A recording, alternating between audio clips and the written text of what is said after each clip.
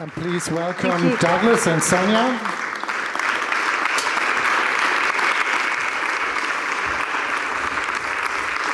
And Jakob from Save the Children. Do you want to sit together? We don't have to sit together. We're married. We spend the whole time together. Okay.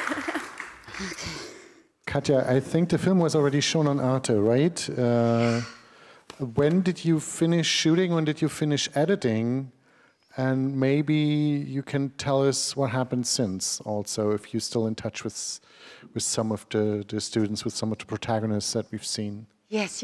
Good evening. Thank you very much that you all come here. I'm delighted to see such a full audience in Corona time. Seriously, I'm really happy about this. It's for me, it's a big honor to be a part of this wonderful festival, and I want to apologize. My heart's really beating very fast because this is the first time that we've shown this, the English version of it, and it turned out that we should have checked in advance how that worked sound-wise in such a big audience. So please, I want to apologize for those scenes where we were listening to the wonderful students who decided to speak in Farsi and were then dubbed by wonderful English actresses. And the sound was a problem there. Please forgive me. I hope you could follow. So, to your question, we were filming in November 2020, before Douglas and Sonia had to leave the island. And then I was editing. That was the other question, right? When I finished editing. We started January, we continued March, and we finished in April. And yes, then it was premiered on the French-German channel Arte. Yeah, it was very nice to work with Arte, I must confess. But what is more important, maybe what happened since then, I would like to hand that over to Douglas and Sonia, because they are back on the island and some of the students are here and of ReFOCUS who are with us, among us, and maybe we should also give them a warm welcome because they're in Germany now. You can get up, you can bow. Yeah, please, get up. Please stand up so that we can see you. Yes. Yes, we have several students who have been moved in between to Germany. We had actually a very big audience, and 7 of them in Click Kino, where Katja showed the movie on Sunday. Unfortunately, the rule says that they can leave their center here in Germany for 72 hours, so they couldn't stay longer. But we have students who have been in Greece, in Germany for quite some time already, for a year. They are not in the movie, but are part of the program. It's quite shocking, Douglas, that they kicked you out. And Sonia, you were not kicked out, only Douglas was kicked out? Well, I'm American. So he's American, I'm Polish, but by default, because we're married. So was that a pretext? They figured out, wow, the guy is American, we can kick him out. I mean, it sounds very fishy. I mean, well, it's low-hanging fruit. It's easy to get someone out of the country when you have the Schengen excuse. But generally speaking, it's become very, very difficult for any journalist to work on Lesbos and to report on the situations that's happening there. So I really feel that the work that we did in the BBC film challenged their narrative about what happened with the Moria fire, and then immediately after that, the pressure came. And then as a result of that, they were able to they always find creative ways to remove you from the scene. But we're back, and we're in full force, and we're over capacity. We have a waiting list for students who want to continue to join the classes. Classes are still running right now while we're here for this week. And we have a whole entire new team of staff. Our summer team has left, our fall team has arrived, and we're expanding. And it's because we have a ton of students who are interested to continue to grow and learn. And I had the big honor to also teach within the program. Yeah, it was amazing. Because this is something that I said last year. That was my only critique, and I said, you're running here such a professional film school, and the students there are so elaborate filmmakers. But when it comes to acting, I think we can go, there's still some way to go. So I returned this year, and it was very exciting, and Douglas was one of my students, actually. That's true. So you're turning into an actor soon? Will we see you? Yes, very talented guy. Jakob, it's quite, I'm still coming back on this issue that they were like kicked out for obvious political and censorship reasons. Is that something that you witnessed too with Save the Children, that there's more and more pressure, especially if one goes a little bit against some kind of the news that is comfortable for some politicians? Yes. From what we are hearing, Save the Children doesn't have an office themselves. We don't have an office on the islands, but we're working very closely with other NGOs. Better Days, you might have met them, who are partners with. They are partners with you, and that's exactly what they reported us. It's more and more difficult to become access, especially after the fire, when they rebuild now this new, fancy, as they think, multiple-purpose risk. And yeah, as you saw in the film, we are extremely concerned because this is not reception conditions we can accept for nobody, but especially for children, especially for unaccompanied children. So what we advocate for, and that's what our main work at the moment is to advocate with the German Parliament, with the European Commission, the Council, because that's where there's a lot of things going on. The multiple purpose risk is a cooperation between the European Commission and the Greek government. And that's what we think we have to change. We have to have decentralized accommodation. We have to bring the people from the islands. We lobby a lot for that Germany is taking more after the fire. 1,500 have been flown out to Germany. That's where we were quite involved in. But that has to continue. And unfortunately, it's harder and harder to get information. And it's also that it's less interest here in Germany. I mean, look at the election debate. There is no talk anymore about the problems of migration and these kind of things. That's the awful thing anyway. They only talk about things when something very dramatic happens, when floods happen, when fire happens, and of course the everyday life, unfortunately. May I add something? Yes, of course, Katja. I think it's, of course, you're right, Jakob, but I think generally spoken, the attack on activists is growing within the last years, you know, since 2015, to be precisely. I mean, they always had a difficult job, but you know, they could do it as far as I could witness this over the last 20 years. So, but now they're under attack. It's not just that they do dangerous and very difficult work with just a little bit of money, but they get attacked. And I think the idea behind it is if you get rid of the activists, the problem is solved. No refugees will coming to Europe or wherever to. Mm-hmm.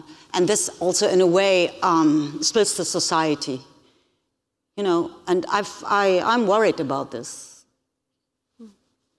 Could you maybe tell us, Sonja and Douglas, how you could finance this all? I mean, what were your sources? Who supports you? Actually, with love. With love. Katja's love. No, seriously. Of course, Katja's support for us was tremendous because the movie also brought attention to the project. But how we started basically in 2018, we put our savings into it. I quit my job in politics. Doug quit his job as a teacher in the States. We decided to create it, put the savings into it, brought Doug's equipment from the state, and just like, let's give it a try. We can afford it at this moment. Let's give it maybe a year. Let's see how it's going. And after a year, we're just like, okay, I guess it's going to be an adventure for much longer than a year. And slowly, it's not very easy to find support for projects like ours because we, as I maybe put it not very nicely, we compete with other organizations who are bringing blankets, food, providing clean water in camps, which is absolutely necessary at this moment. We are focusing on the future of people. For us, it's all about giving them a chance for a dignified life after they get asylum, because they're really wasting this time in the camps. And we know people who are there for 4 years. 4 years of almost a lockdown type of situation. So for us, it's about their future. What are they going to do next? They need to get those skills when they are there. And as you can imagine, if you start a campaign and you show pictures of grown-up men running with cameras, and on the other hand, you have really lovely images of children getting fruits and blankets, like what's going to move people more, right? So yes, we are in constant fundraising type of situation. We got some donors, German donors this year that allowed us to create a better and nicer studio on Lesbos to continue. But it definitely is a constant process. You're never out of it. And what about the film community, other film schools maybe, the European Film Academy, organizations like that? What about them? But do they help? Do they support you? Well, so is there somebody from the European Film Academy here? I think, I'm joking. I think Wim Wenders was here, for example. Yeah, we've spoken with Matthias and many other organizations, and we've had a lot of outreach from IDFA, from Movies That Matter, from this festival. There's been a tremendous outpouring of support from Kulturstiftung, from Allianz, who's actually financing our next film, which premieres at Gorky on October 11th. And it touches upon the topic that Katja is talking about, which is about how our refugees are represented in the media, and how do citizen journalists, what are the protections that are there for them? When they're doing this critical work inside, they're completely exposed, and then a lot of the times the story which is being constructed by outsider gaze, they're not there to support them if there's a problem after production happens. What's the fallout, as it was for us, and not just me, but for our students who were harassed and intimidated consistently by the police there as minors, without protections, without even adults present, without translation, sign this, it's in Greek. I mean, like really intense experiences, scary experiences for them. There's no one really there to support a citizen journalist who's doing the dirty work every day. And so the film is called Nothing About Us Without Us, and it argues for a change, a new standard of engagement between mainstream media and the communities that are being reported upon. Instead, how could the story change if the people that are inside actually have a say about how that story is told? And that's not possible if it's not for support from these cultural alliances and these other film community members like Katja and Micah de Jong, who supported us in the past. It's growing. More and more people are getting involved with us. So we encourage more to join us, please. Yes, and the film festival, Human Rights Film Festival, where we presented our movie, our first documentary last year, also opened many doors for us. Because we feel like we have a community of people who really think alike, right? They appreciate our work, we appreciate their work, and they put us in touch with people who may be interested in supporting, in teaching with us, in donating or putting us in contact with somebody who can, right? So we have to say like a big thank you to the film festival as well, and Anna, it was really amazing. And you know, if you haven't had a chance yet, you can go into the exhibition hall and you can see actually the work that the students have produced. There's some clips in this film, but there's a giant archive on the wall in there through television screens, VR, photo boards, iPads, and it's the 2-year archive of struggle that the people on Lesbos have endured. And that's the work of the students of our program. That's the citizen journalism side of what we've worked on. Please go see that, and please also hopefully come to Gorky on the 11th and see more of their content, more of their work. They're amazing, amazing creators.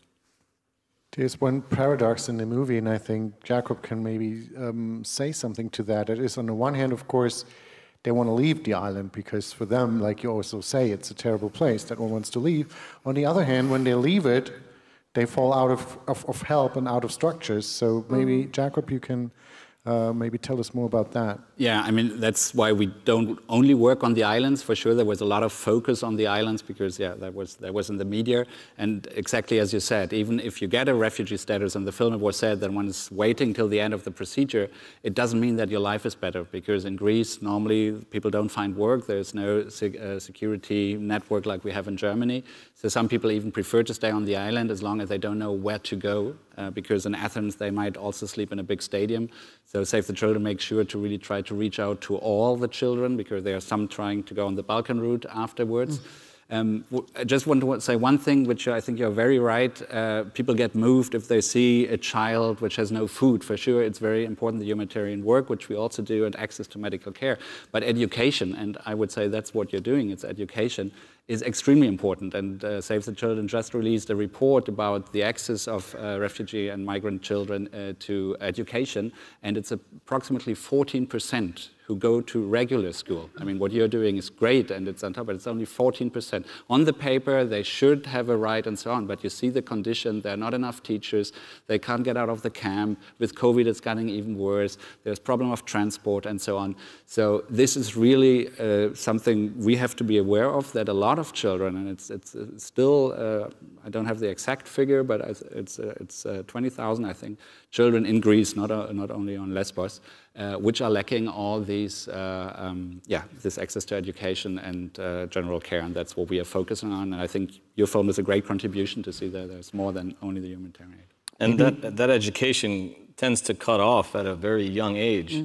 And so there's nothing for the teenagers, there's nothing for the young adults. Yeah. And that's why we created this program. It was to fill that gap, because even the supports that are provided for education, as you're saying, are dismal. Really, really unbelievably low numbers. The capacity is just, we're 6 years in here, and like there's no excuse anymore to say you couldn't have figured out a way already to provide it. But there's zero educational opportunities for anyone over 12. It's scary. Maybe it's time to open up for comments, for questions. We have a microphone right here in the middle.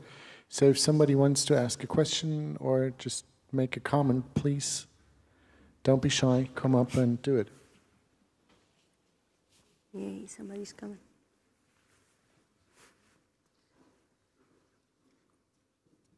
Okay. Hi. This isn't scary at all.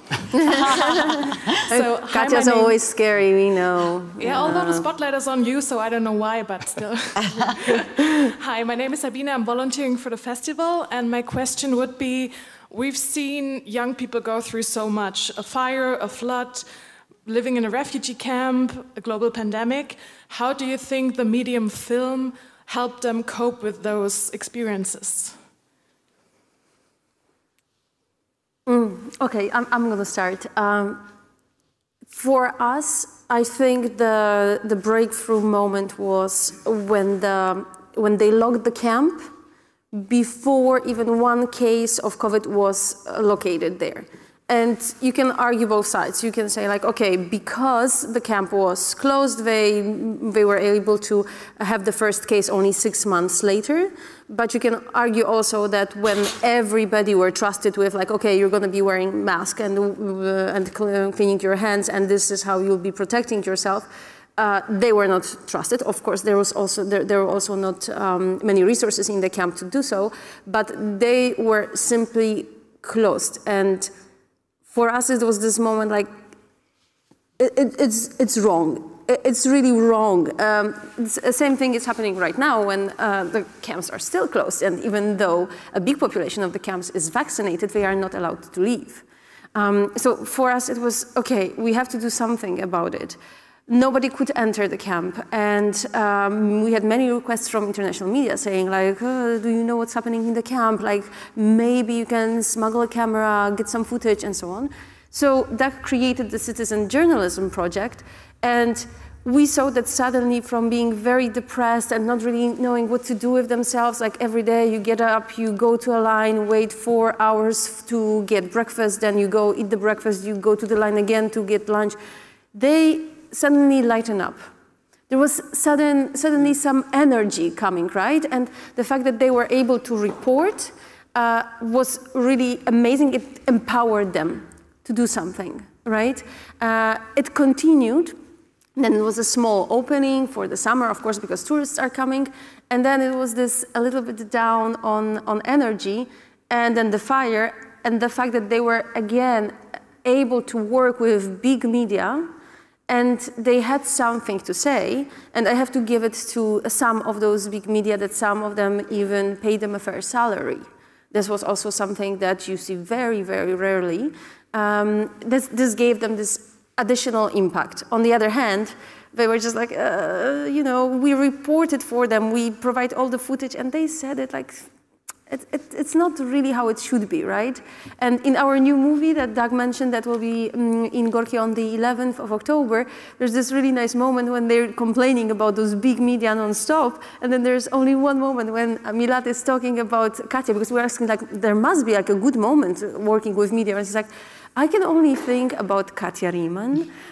He's like, she was just with us, right? She was like reporting on us, and she was also like with us the whole time. She was our friend. She didn't come just for the story and sort of used us and left. Katja's in touch with all the people from the movie all the time, helping them here because some of them are in Germany, right?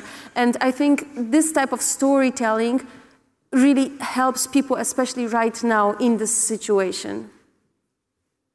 Can I add something? Sure. It's maybe not fully the answer to your question because she already answered this, but I would like to add something on top, which is very interesting for me, and maybe it kind of sums up what you might think and what you are allowed to think. So I remember when I did a long interview for a very good, interesting podcast, which is called Role Model, for the start of my film.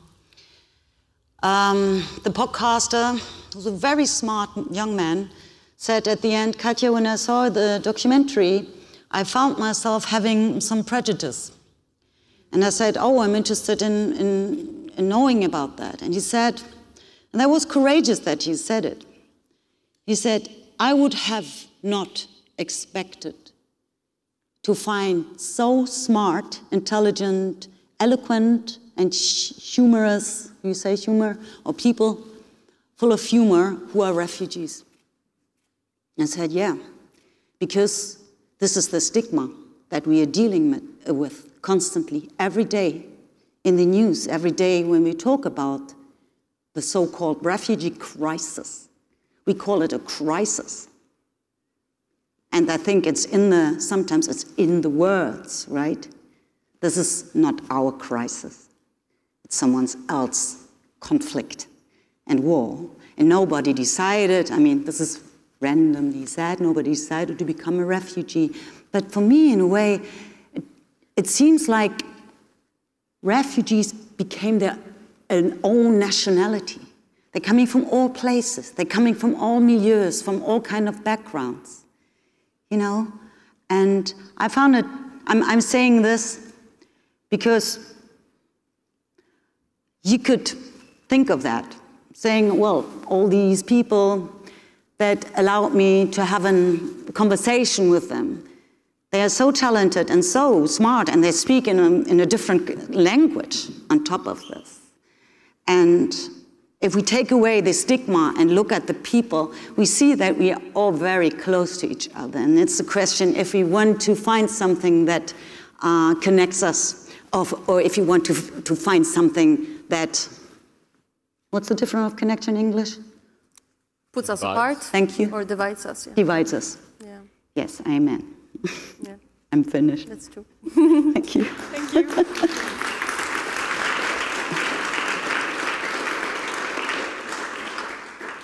Anybody else? Other comments, other questions?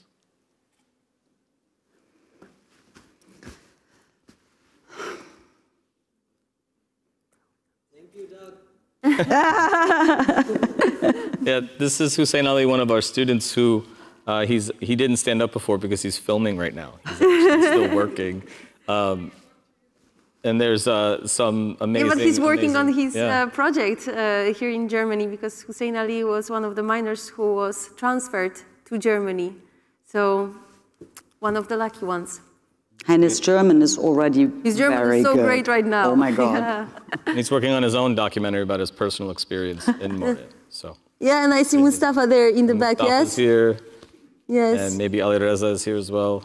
And that, you know, there's a whole entire group of people who we referenced earlier who were here for the first screening at Click, and they can't be here because even though now they're in Germany and they're in a safer place from the conditions they were in Moria, they're still like held back like 72 hours. They had to get written permission. We had to wrestle with people. Well, they have to go to school. Sorry for interrupt here, but Yasser, he had to go to school. Yeah. But only Yasser. And then the rest of them, there was a limitation on their freedom of mobility here in Germany. And they still don't have answers about their asylum. And we even have Zara, who's in the film with Madi. Yeah. She still hasn't even had an interview yet. But that's Greece. And that's in Greece. But she hasn't had an interview, and she was a student of ours in 2018. It's like the late 2018 she arrives, and she still hasn't even had an interview. So this crisis is not a crisis that the way it's presented. It's a crisis for the individuals who live every day and endure this. And it's a crisis of will, and it's a crisis of presentation of this story in the media. They're the ones who are in crisis. It's really tough. We're especially annoyed when people call it European migration crisis. It sort of suggests that we Europeans are suffering from this migration crisis. I mean, for God's sake. I mean, people go to Italy, go to Greece, see the situation in the south of Spain, and you will see what the crisis is and whom is the crisis actually affecting. Because it is really not affecting European Western societies. It is not. We're going to handle this, what is happening, people coming and trying to find their place in the society, trying to go to school, trying to work. This is what is happening. The crisis is affecting them. And if we have a crisis here, it's not even a crisis of scale, it's a crisis of political will at this moment. Can I add something? I would like to add something. It's a different subject, but it's, you know, they are called ReFOCUS Media Lab. So it's plural. Why is that? Oh, well, why is that? Oh yeah, there's a project of bringing the labs in different places. So we're very, before the coronavirus hit, we were hoping to open a second lab in Athens, but yeah, Corona. And now, actually, we are very hopeful that there will be one lab here in Berlin because so many talented people are coming. And they want to continue their education. And as much as there's a lot of support in Germany, it is really hard for people to continue their work, everything they learned with us. Here, especially, there are nice internships, but they have to build their portfolio to go into those internships. They can create their new movies, new projects, but they need to have access to equipment. And it is not that easy. So we're hoping that there will be one lab here very soon as well. Yeah. Or in different camps. And in other camps. And in camps as well, yeah. Crisis That's zones. our... Yes, the projects are big. The projects are big. And we have a huge support here with Katja. We have somebody who wants to ask us a question. Yes. Hi, my name is Saskia Meyer, and I thank you for this amazing movie. And it was really emotional, especially the scene when you two both touched each other, because you said it's changed you a lot, right? And how did all the things that happened affect your own life? So when you came back home, do you think you changed the way of speaking with your friends and family, or like to be glad about your life? So how did all this affected you? Well, the timing of these situations has been very difficult because of COVID. I actually haven't seen my family in a really long time. I haven't been 3 years. Almost 3 years now, because of COVID lockdowns and the ability to travel to America or back to Europe for us to stay together. But we were here last year for the premiere of our film, Even After Death, and I was physically here in Berlin, but mentally I was in Lesbos. And I couldn't separate from those two experiences. It was an out-of-body experience to be here for 5 days or something.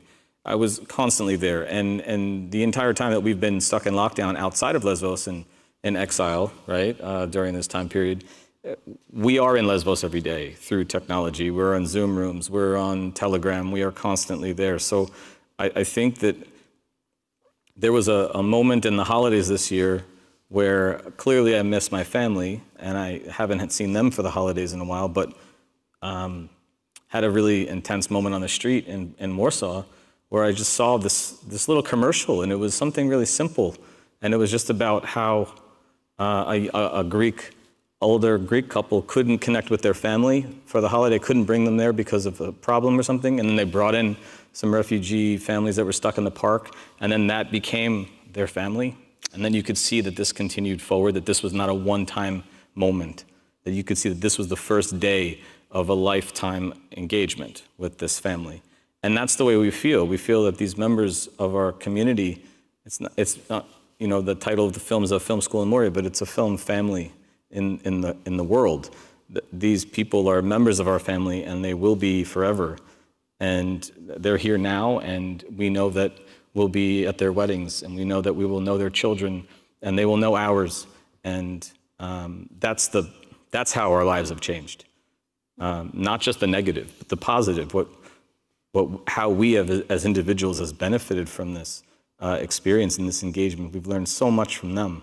It's not really about what we've been able to provide for them. It's what they've given to us. And that's changed everything. But how do you deal with this Western country lifestyle right now? Since you have, like, do you know what I mean? How do you feel in this role? I know exactly what you mean, because I started working in humanitarian aid in Serbia. This was my first engagement in 2016, when the Hungarians closed the border and people just were like stuck on the Serbian side.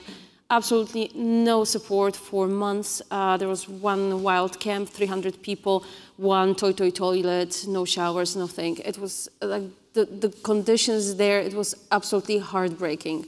So we were doing the basic needs support, and I was doing it for like almost half a year. I came back home for Christmas, and I felt so detached from everything, because suddenly, like, you're sitting at this dinner with your family and there's everything there, right?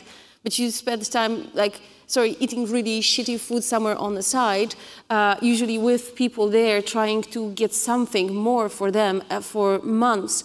And suddenly, like, you have everything, and you have this loving family, and they want to make your life as pleasurable as possible. But on the other hand, like, I was very disappointed that nobody was asking me about this. Nobody wanted to spend hours talking to me about this. They were just like, okay, you probably need to get some sleep, some food, and so on. So how was it? Okay, and that was it. Nobody wanted to go deep into it. And I was extremely disappointed. I was like, people, you don't know, you should know what is happening there. So for the first, and of course I returned. And then slowly, it becomes your normal. Right? For us right now, like, Lesbos is our normal life. It's not this. It's not the splendor of this film festival. Lesbos, our apartment, the camp, one happy family community center where we are every day. This is what we are now used to. And you need to have a supporting environment to do this work. If somebody thinks about it, you really need to, first of all, have your mindset in the right place. And the second, find somebody who's really close to you, share with those people, because it impacts you, whether it's this moment or it's in 1 week, 1 month, 1 year, it's gonna impact you somehow. We are extremely lucky that we have each other. We just got married and we found each other in basically this crisis situation. So this is what helps us and what also allows us to continue and grow and build this community. I remember last year I saw at the film festival, if I may say that, at this film festival I saw a film, Anna, she might know the title, it was a French documentary about doctors who are working with Médecins Sans Frontières, doctors on call. I think it's in English, Ärzte ohne Grenzen in German. And the film dealt exactly with what you were just describing, how it is to come back from an emergency, you know, like for 3 weeks or 3 months being in East Congo or wherever, you know, and then being back somewhere in France with your wife or your husband, your children, your parents, your brothers, your friends, your neighbors, and nobody's asking you, how are you, how was it, what's the situation there? And I remember I saw it, and you know, among all the other films that are really focusing on conflicts and, human rights violations, I found myself in the audience non-stop crying, because those people who are doing this amazing work for other people would then not have anyone who's interested in their work.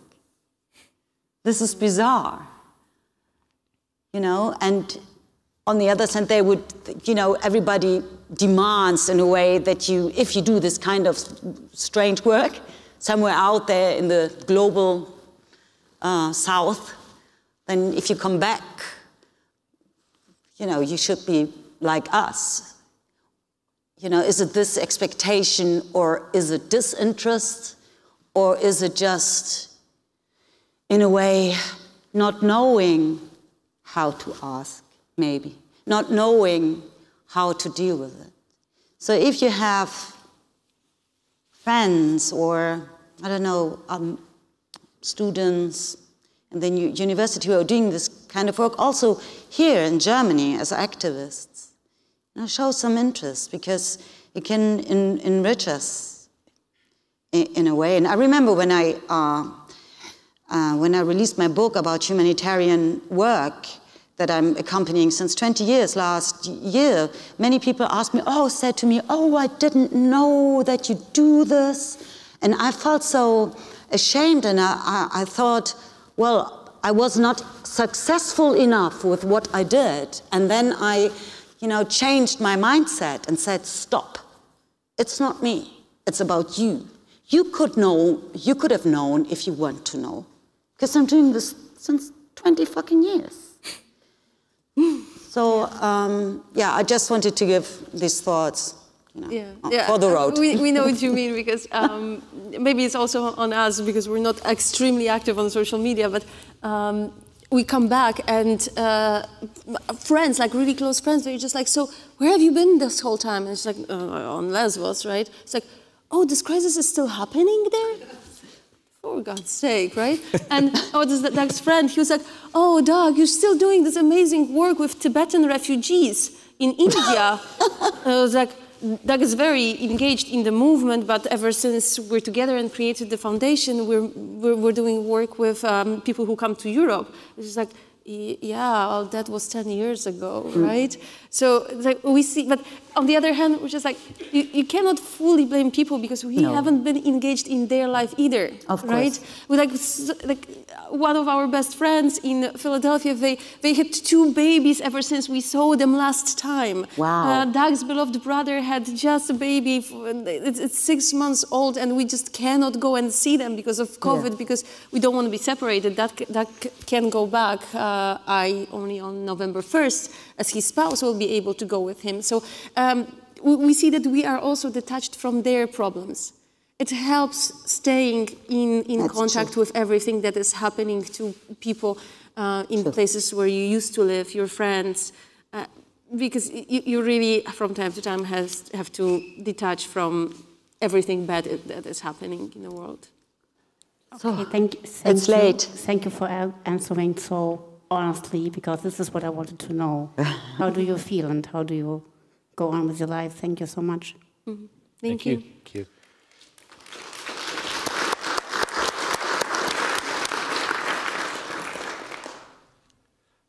Yeah, maybe it also has to do with a bad conscience somehow. You know, if they don't ask, then they don't know.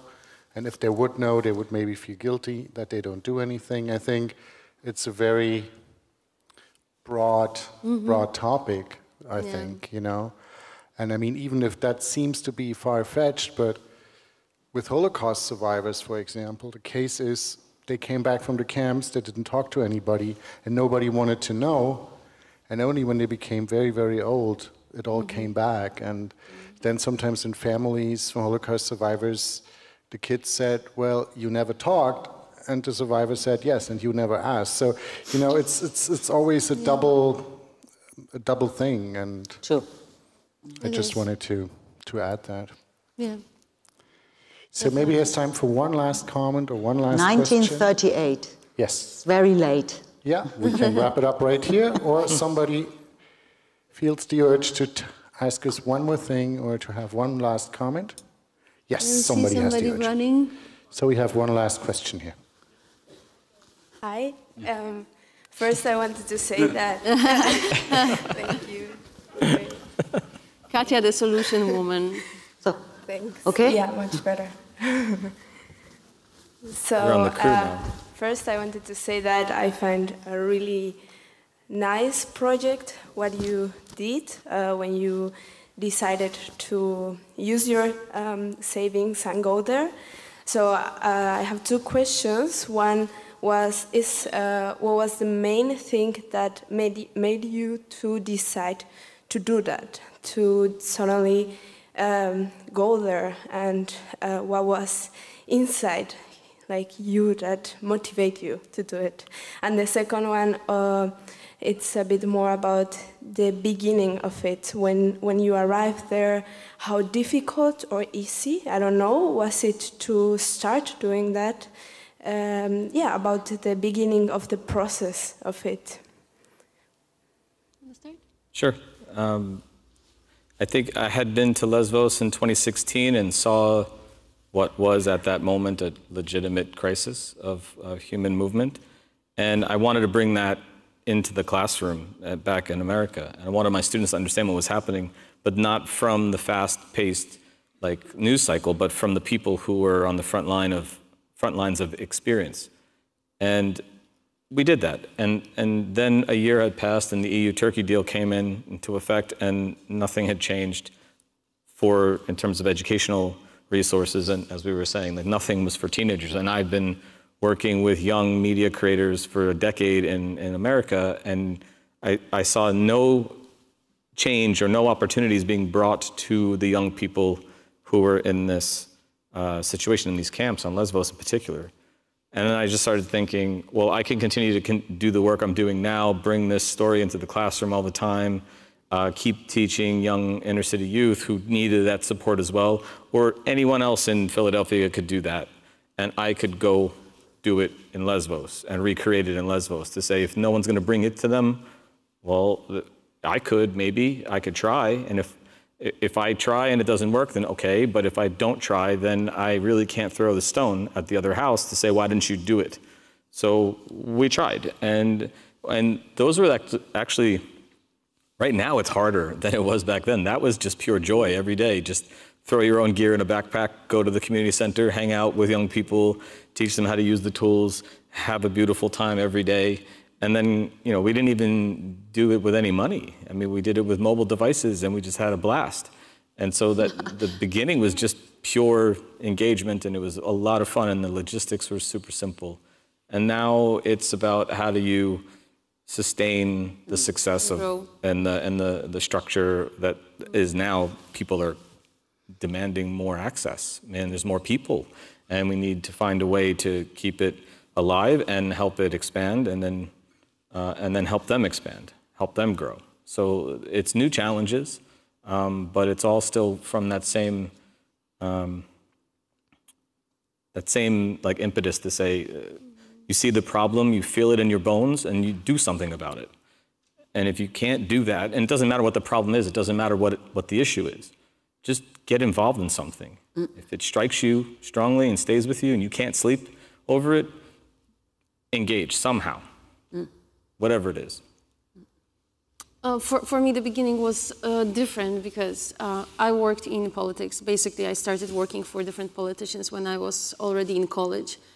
And it was amazing and fascinating at the beginning. Of course, you're with those important people all the time. But I worked with them and for them for a very long time. And my contract in 2014 was about to end, and I did a sum up of everything that we managed to achieve. And it was a very, very sad picture because, and I don't want to throw anybody under the bus here, but most of the politicians I worked for cared very much about their personal image, about how to get re-elected. The elections just happened, and we're already thinking about next elections, and we're taking only the topics that can get us like more people to vote for us, right? And I was not interested in that. And there's something about working for politicians that you're bending a little bit, like your moral spine is just like shifting a little bit, and at some point you're reaching this moment where you think, okay, one more time, and I'm not gonna go back to my standards, right?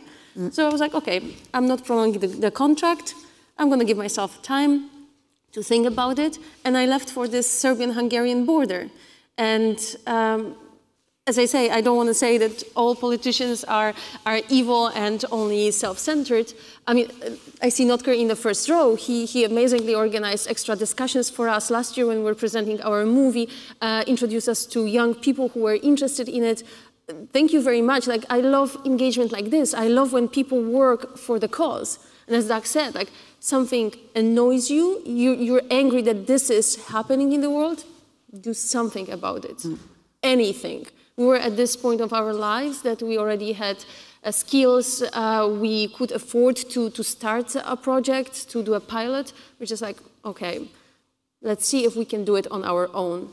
Get people who may be interested, who think alike, who can bring something to the project, and let's move on. We try to approach one organization with the project, and they're just like, no. Another one, no. So I was like, you know what, they don't want to try it with us, let's try it ourselves, right? Let's create this foundation and see if it works. And purely, something really annoys you, just do something about it, and great things may come up.